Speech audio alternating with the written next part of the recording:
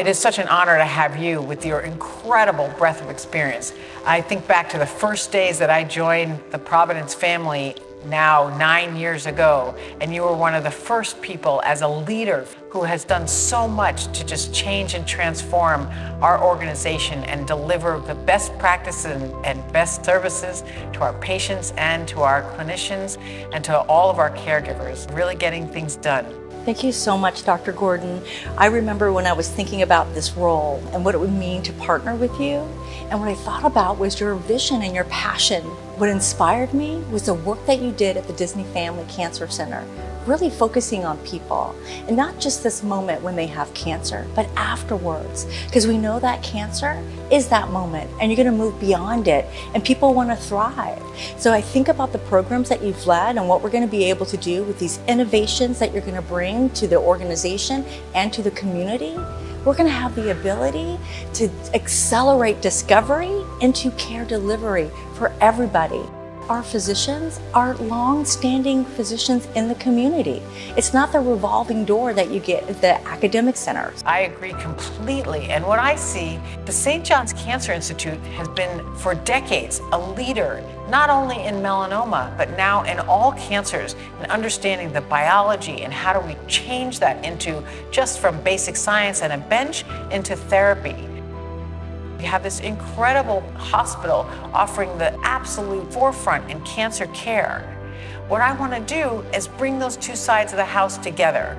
I see us as being able to grow our cancer program, and not only just here in Santa Monica, but to leverage everything that we're doing together to be able to serve our community at large with the very best practices.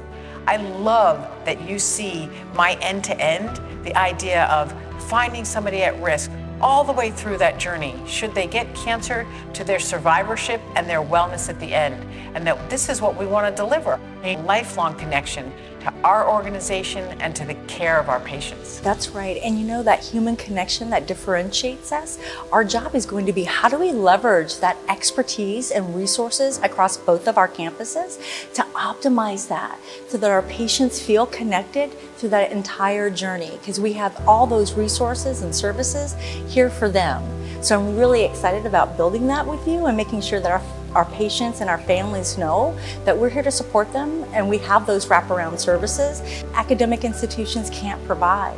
Right, I do think that the high touch, high tech is really very different. To be able to care for a patient individually and so personally, and to make them feel supported all the way through their care, but to have every new technology, every surgical expertise, every medical therapy that you could get anywhere. If you travel throughout the nation, you can get that delivered right at home. Everybody knows you and will ease your way. I just love that for our patients and for our providers to be able to have so much satisfaction. It matters when you know your patients and you can care for them for years and years on end.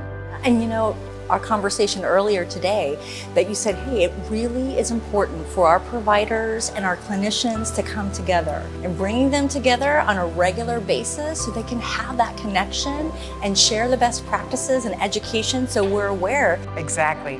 We're going to be reaching out to everybody, learning from them, understanding what is the opportunities, and then planning that future together. A clinical trial should be available to a patient wherever they are. And that if that is something that we are doing here at the Cancer Institute, that we need to be able to leverage that across town so that a patient can access the very best in care. I also think that it's time that we put equal focus on early detection and prevention. How do we find patients at risk? And once we find them, we can get them into clinical trials. We can get them into early detection tests. We can offer them things that nobody else can. We have surgical expertise that is better than any place else. We have medical oncology and therapies and radiation that is the best in class. But we want to take that patient all the way through. We also want to emphasize that prevention is really what we want. We want no one to get cancer. So now the fun begins.